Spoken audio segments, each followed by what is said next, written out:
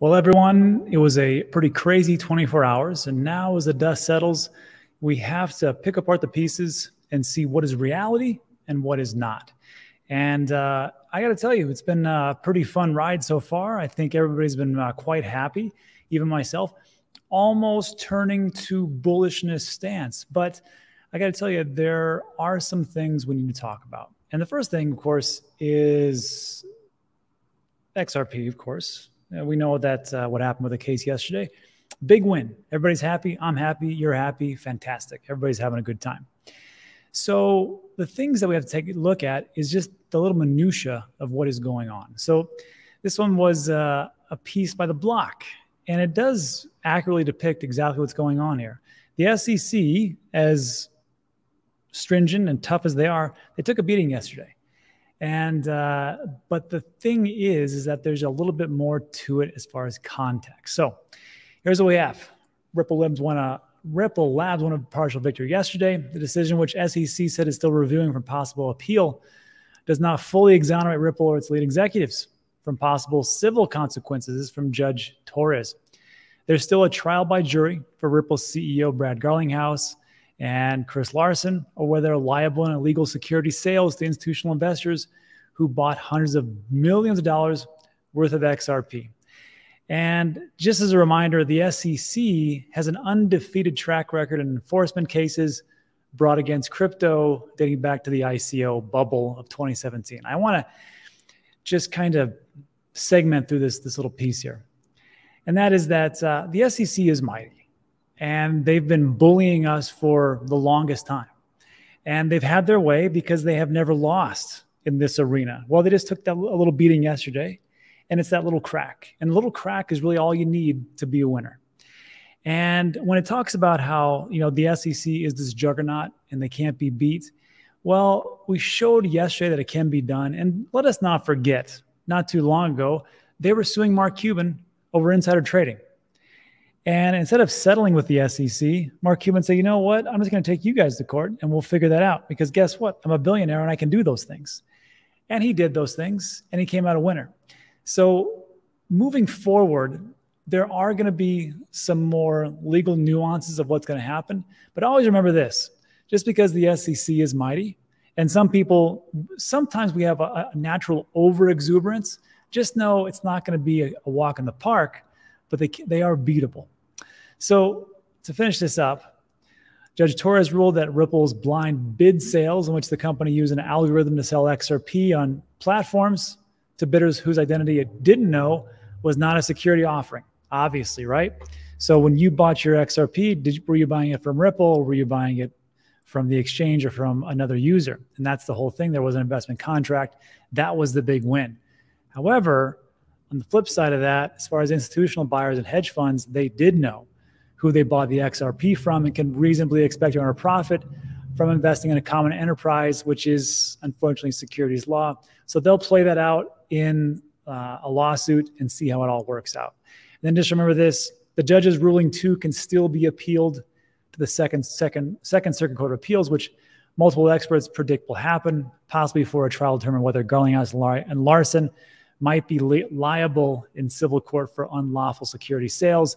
Appeals courts often, it states, I don't think it's true, but appeals courts can overrule trial cut judges, and that experts at the investment bank do not see it as a given that the appeals court will uphold the district court's decision or reasoning. So if we take a look at that in that context, it's not just everything is just so exuberant and everything's going to be fantastic. I believe that Ripple, towards the end, I don't think they're going to win everything perfectly outright. There'll probably be a little concessions. They'll probably go back and forth, maybe a little mediation. Who knows what it'll be? And then in the end, I think no one's going to come out of this like a superior, fantastic winner and not have battle scars. That's not what it's going to be. I think it's going to be a road. I think it's going to be lengthy. I think there's still going to be some things going on. Now, I know that's different than what you may hear from other places because, they just think that this is the monster win and that's all they need to do. And I'm here to tell you, I don't think that's the case. Could be wrong, hope I'm wrong, but that's where we got. So now that we talked about that and we straightened it out, never forget it is a win. Let's talk about some more good news. because there are some good news on the horizon. And when you're battling against the government, the SEC, it's good when you have advocates for you inside the government. This is Rep. Richie Torres, and he is a New York Democrat. I put emphasis on Democrat because I know people believe that only Democrats hate crypto. It's not the case. Just some wacky Democrats hate crypto for some reason. I'm sure there's some Republicans that also hate crypto for whatever reason. I don't know. They're just uninformed. But Representative Richie Torres out of New York said, the SEC is acting like an overzealous traffic cop, arbitrarily ticketing drivers while keeping the speed limit a secret. That's pretty good. It prefers to communicate by enforcement rather than by rules or guidance. It's time for investigation. He calls for an investigation from the House. So there's that piece, which I like to see. And then let us not forget that Representative Warren Davidson and House Majority Whip Tom Emmer from Minnesota, both Republicans, so on both sides of the aisle, they brought forth the SEC Stabilization Act. This is on June 12th. This is to fulfill the promise to restructure the SEC and remove Gary Gensler as chair of the SEC. I got to tell you, I personally thought that when Gary came in, he would be a great asset to crypto. He had been teaching it at MIT. He looked pretty well versed in what was going on.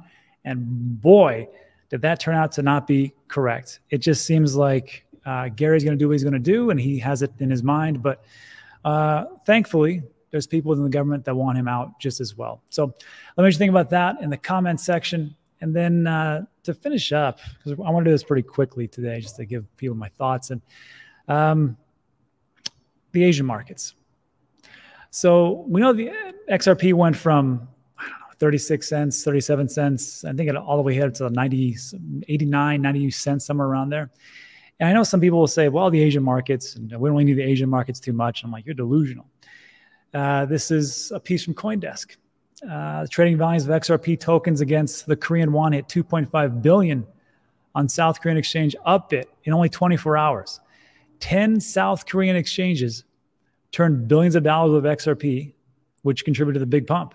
South Korean traders are known for pushing euphoric rallies. The price of Bitcoin is sometimes at a 30% premium, which is pretty crazy. And if you ever want to look at this, just to figure it out for yourself, if you go to CoinGecko.com and you click on exchanges, it'll take you to this page right here. And you can take a look, and there's a variability of what they consider exchange number 1, 2, 3, 4, as far as trust levels and every different place. But if you go over a 24-hour volume, and you click on that, you can just see that Binance Coinbase exchange normalized. Sorry. Binance Upbit Bitforex, link number 75. And if you click on them themselves, Upbit, and see what was being traded, you can see that the reason why the volume was up so high was because of XRP, Solana, and a little bit of Bitcoin. And you can see that it's in the billions of dollars. So when people talk about the Asian markets, they're not kidding. Those are the ones that I think have really pushed crypto up to, I mean, a magnificent amount. And I'm actually looking forward to this next crypto bull run, which I'm thinking 2024, maybe 2025, because it looks like there's different countries, including maybe even China, that is a little bit more positive towards crypto.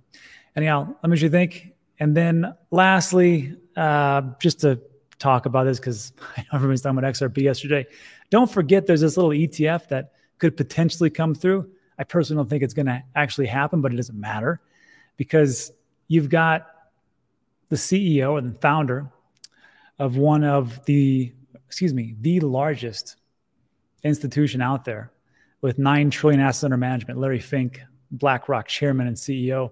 And he is essentially being the chief marketing officer. This was him just yesterday as everything was going off.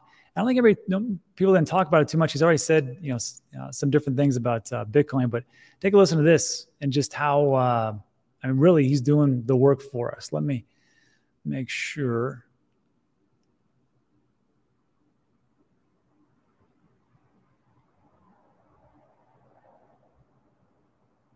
Take a listen. More and more global investors are asking us about the role of crypto. And as I said, I do believe a lot of crypto is going to be, it's an international asset. It has a differentiating value versus other asset classes, but more importantly, because it's so international, it's going to transcend any one currency and currency valuation. If you just look at the value of our dollar, how it depreciated the last two months and how much it appreciated over the last 5 years, I mean, an international crypto product can really transcend that. And that's why we believe there's great opportunities, and that's why we're seeing more and more interest. And that interest is broad-based worldwide. More and more global investors are.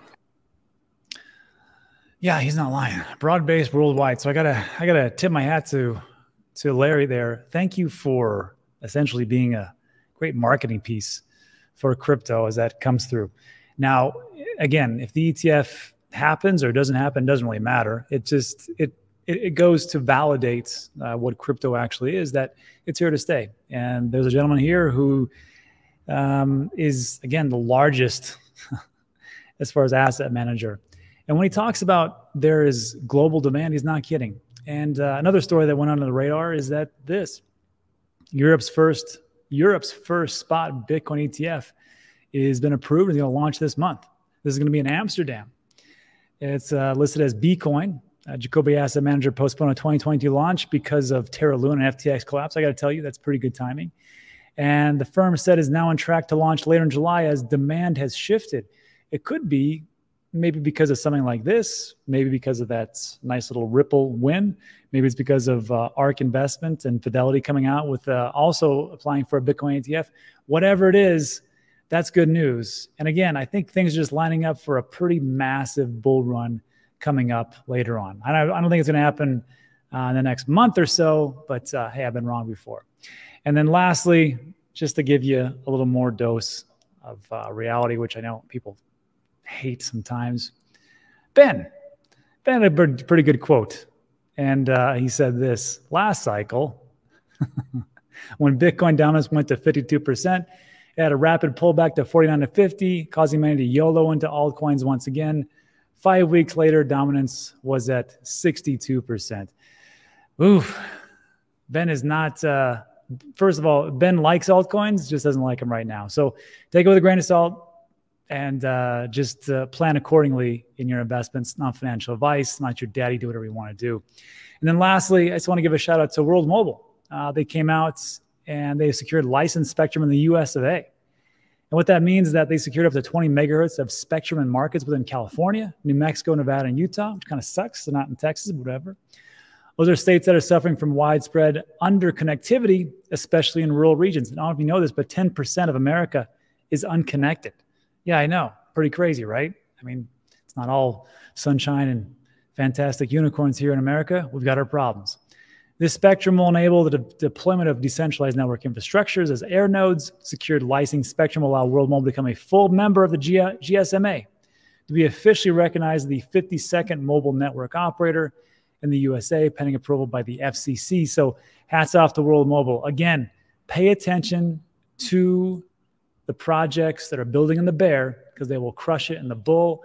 And lastly, because of everybody buying and selling XRP, just know that there was a lot of different problems with different exchanges. And there was a little bit of a heating up issue and of Coinbase as they relisted, and they had some slowdowns. Also, iTRUST Capital app wasn't working.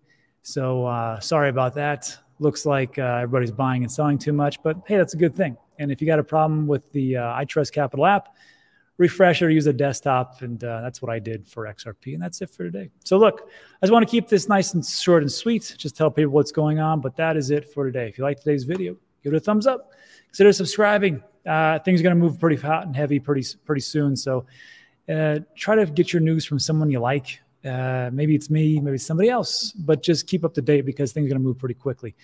But that is it for today. So thanks so much for stopping by. I appreciate it. If you want to stick around, I'm going to answer some questions to the best of my abilities for the next 15, 20 minutes. Then we'll get out of here and enjoy the weekend. But thanks so much. I'll see you guys on the next one.